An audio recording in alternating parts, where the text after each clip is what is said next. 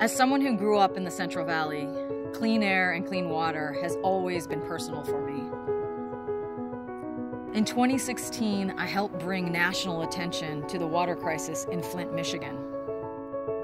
And when I was at the California Department of Justice, I helped to create what is now the Bureau of Environmental Justice.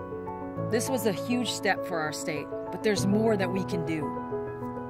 I will work to ban fracking and dumping oil wastewater in unlined pits, shut down facilities that contaminate our groundwater, and end the sale of gas-powered cars by 2030.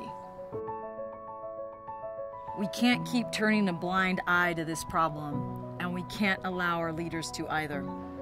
Clean air and clean water is about health and safety, and it should be a basic right for every Californian.